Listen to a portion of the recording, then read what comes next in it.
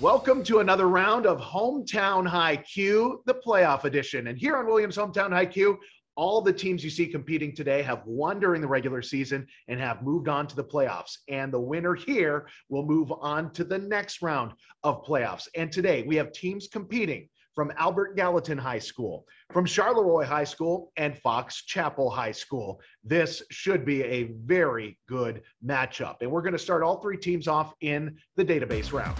In this round, each team gets 100 points just for showing up. So there's already points on the board, but answering a question here will get you 20 more points. There's no deductions in this round for incorrect answers. And I want to let you know that any student can answer. However, if we get multiple answers at once, we're going to always default to the team captain in that instance. First up will be our team from Albert Gallatin High School. And before we get to the database round questions, let's meet the team.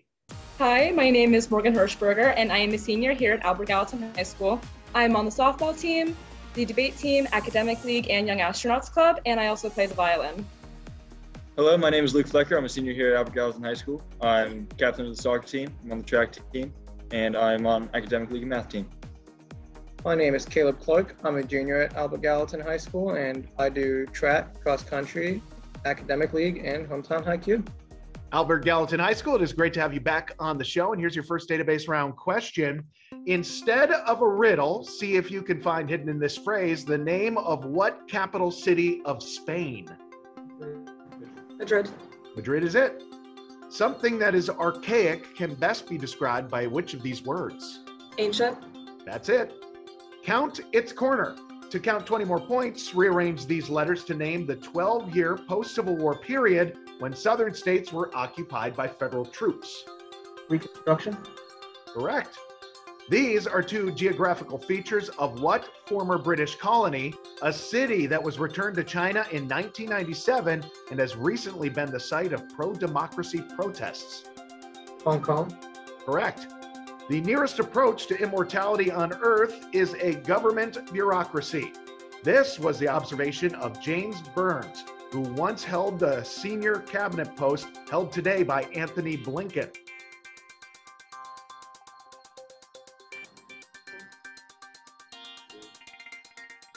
you have an answer?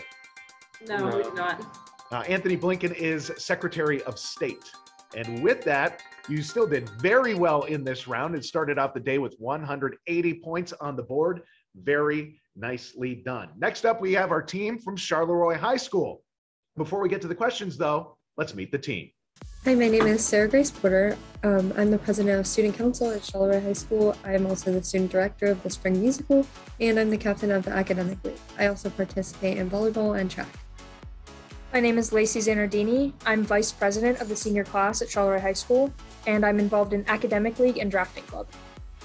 My name is Grace Hutchin. I'm a junior at Charleroi High School. I'm involved with executive committee and academic league. Charleroi High School, it is great to have you back on the show. And here's your first database round question. You'll have no major problems if you find hidden here the name of what Middle Eastern country whose capital is Amman? Jordan. That's it.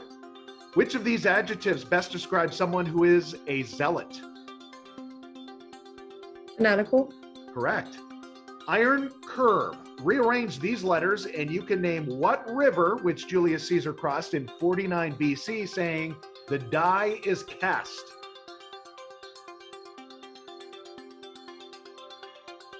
Rubicon. Rubicon is right. Very nicely done. Lonesome George the tortoise, George the snail. These two creatures, each the last of its kind, have now died. George the snail in Hawaii and Lonesome George in what islands that belong to Ecuador? Galapagos. Correct. All quiet along the Potomac. This Civil War report was given day after day by what lethargic Union general nicknamed Little Mac? Macmillan. McClellan was the correct answer there. You were very, very close. And with that, you started off very well, also with 180 points on the board. So a great start, keeping things very, very close here at Charleroi High School.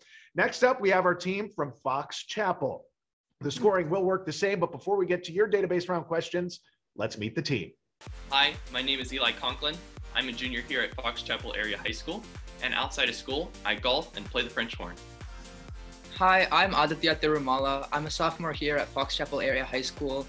In my free time, I do Hometown Haiku, and I'm also part of the debate team, and I am part of the math club.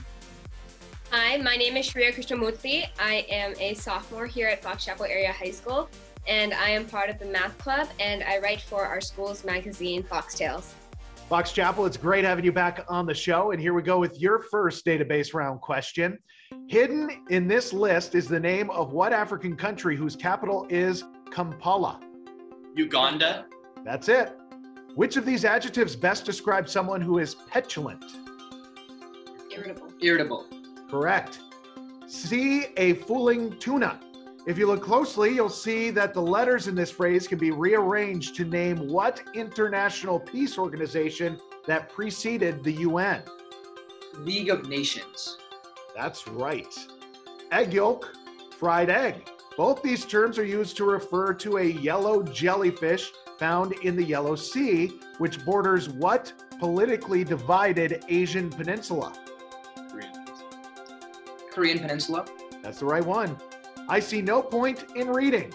This unenlightened attitude towards education was expressed by what French monarch known as the Sun King? And I do need his number. Louis XIV. Yeah. Louis the 14th. Louis the 14th is the correct Louis and the correct number. Very nicely done. You start the day off perfectly with 200 points on the board. Way to go, Fox Chapel. And that keeps things here very, very close as we head towards the Picks File round, which is coming up next as Williams Hometown Haiku continues.